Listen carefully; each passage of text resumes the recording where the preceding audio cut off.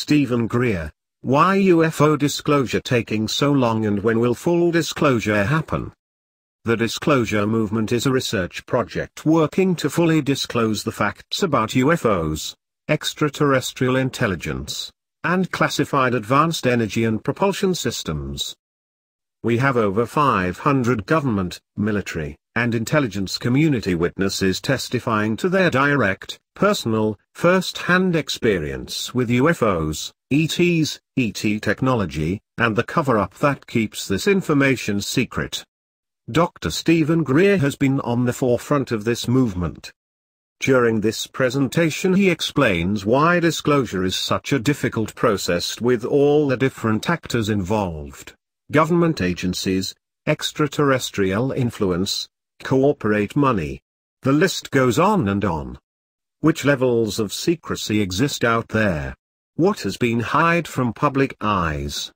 These are the questions that we should ask ourselves in order to succeed in bringing out the truth. During this presentation Stephen Greer tells us many truths and explain us when disclosure will happen. We have to keep searching because the truth is out there. Well, as I mentioned, we've already done disclosure. The majority of people know this stuff is real. I'm talking about the masses. If you do any poll, more people believe this stuff is real than have voted for any president in our lifetime. The question is whether there will be official disclosure. So let's make two distinctions. Disclosure by what we're doing as a grassroots entity versus some authority figure up on Capitol Hill or at the 1600 Pennsylvania Avenue or at the UN doing it. The latter is unlikely. I already sowed that a long time ago. We had tens of thousands of people faxing and writing to their members of Congress after the initial disclosure project, because I was the father of the whole global disclosure movement. And then of course 9/11 happened, which moved it off everyone's radar screen.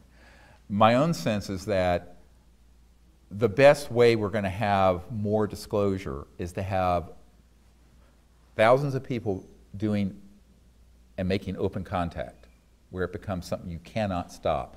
The intelligence community cannot put that genie back in the bottle. And secondly, more people coming forward who are whistleblowers or insiders with documents and evidence. The likelihood that any committee of the Congress or anyone at the White House will do this is, I think, very, very low. I don't care how many people write them. I'm not saying that we shouldn't encourage them, it's their responsibility, but I'm just saying I've already done that over the last 20 years, very, very thoroughly. And a lot of people involved with disclosure now actually have never had sit-down meetings with current members of administrations in Congress. I have. And what you hear from them is that, yes, this is wonderful, but let someone else do it. I'll never forget meeting with a senator, Senator Dick Bryan, who was from Nevada, whose home state has Nellis Air Force Base in Area 51, as the public calls it. Pahut Mesa, S4, S9, S12, all the top secret underground facilities. And he and I met at McCarran Airport in what looked like a janitor's closet, and it was just a room, and you're taken there in a cart, and the door opens and it's this gorgeous conference room for VIPs. This is how things are done, by the way.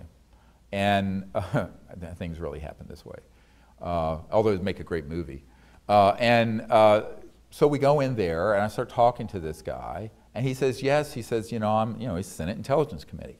He says, but this has never been brought to my attention. And I said, well, yes, that's why I'm meeting with you. I think I need someone like you to head up bringing it to the attention and holding a hearing. And and his chief of staff was there, literally dropped, he was reading the Wall Street Journal, dropped the paper in his lap. And the senator said, I don't think I really can do that, but have you talked to, so in other words, Kissinger called this the hottest potato in the cosmos, so this issue. And so basically, I want to pass it to someone else. So he gave me the name of someone else. So the passing of the buck on this is legendary. And I've met face to face with people who are on these committees and at the Pentagon, and asking them to do something about it, which would entail enormous risk on their part. I mean, as one congressman said, yeah, I'd be known as Congressman Moonbeam. Or, you know, in other words, the press would have a field day. And I think that that's one of the real problems. And therefore, should we exhort these leaders to do the right thing? Yes, of course, and we continue to. Do I think that that's a likely way it'll happen? No. The most likely way is more and more people from the inside with evidence and corroboration coming forward, and thousands of CE5 contact teams reaching a critical mass where then an undeniable event happens that can no longer be contained, that goes viral. Now, I don't think that it's, I don't want anyone to take away from this that I don't support trying to hold our leaders' feet to the fire. And that's why I put this briefing together for the president. That's why I went to Australia and met with 120 leaders from around the world and Minister of Defense of Australia and everything else. I still think that there's a responsibility, if you believe in representative government, to ask your representatives to do the right thing. But I'm just saying, from a realistic point of view, the likelihood of change happening from those quarters. And it's a little bit like after I, did all this with the Clinton administration, and the Rockefeller family was running interference with us and hosted Bill and Hillary Clinton at the JY Ranch, where I'd gone out there and had all the meeting with all these spooks and top secret people, and then, there was a man who worked very closely with the Clintons who then came to our house. This is when I was still working full-time as an emergency doctor in North Carolina, and he came down and had dinner with us at the table, and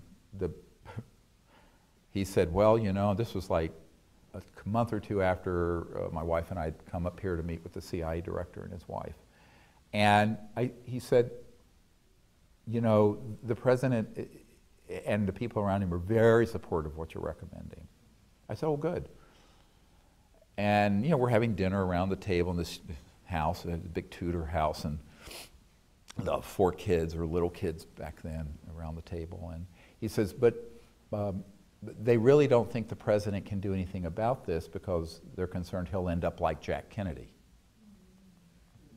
And I started laughing, because I thought he's sort of a big, fat, operative for the Democratic Party who was sort of a jokester and very funny guy. I thought he was just making sort of, a facetious, and he stopped me. He said, no, we're not kidding. And I said, well, Kevin, don't talk about this in front of the kids. Let's talk about this later. So we went to the library later and talked about it. He says, no, absolutely. They think that this could actually happen, that it would be too dangerous for the president. And I said, well, what do you want me to do about it? I'm just a country doctor here in North Carolina, rattling around in an ER. And they said, well, they think you should do it. Yeah.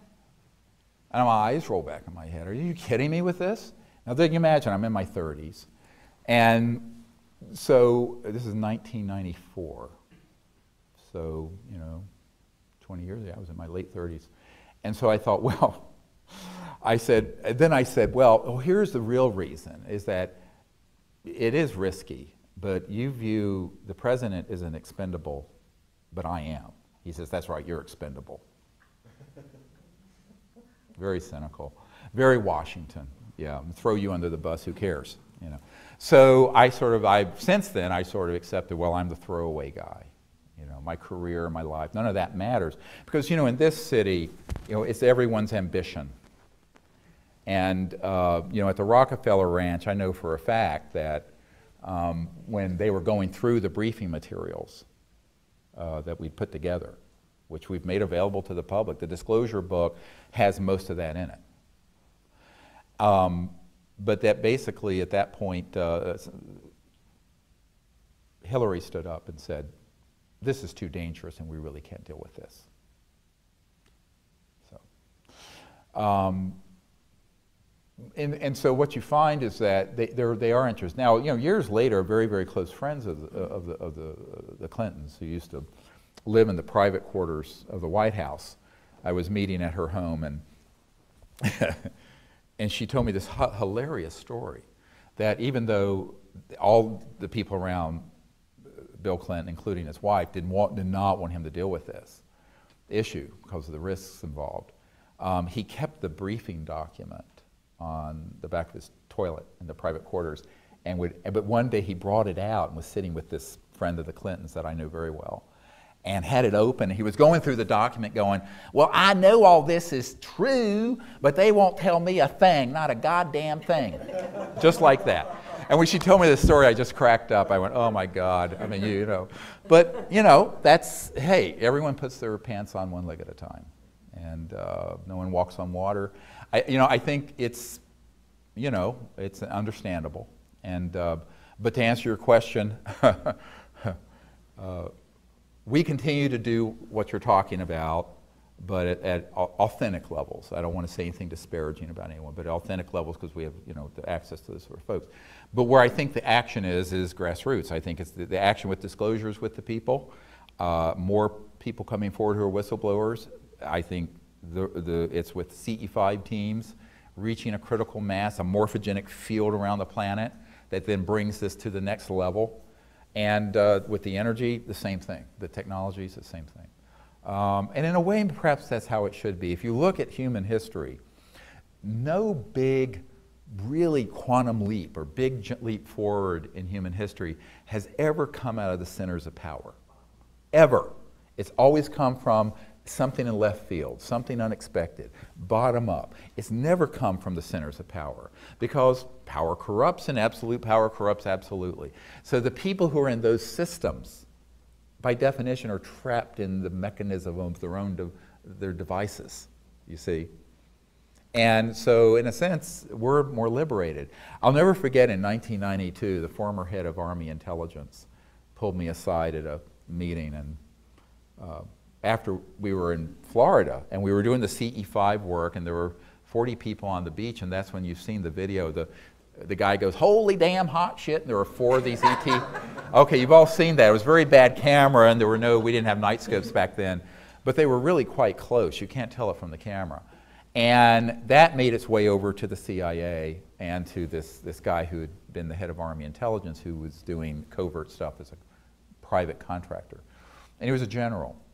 And one of their best friends, and there was an NSA guy there also, National Security Agency guy, and they were really concerned about what we were doing, very unhappy, because he basically said, you have no business doing this. I said, well, I'm going to do it anyway. That's how I am, you know. I'm nice until I'm not nice, and I'm probably going to run you over. But anyway, and I just said, look, you know, I'm not doing this as a civilian, and I haven't signed a security oath to anyone but my conscience and God and the humanity. So buzz off. It's none of your business.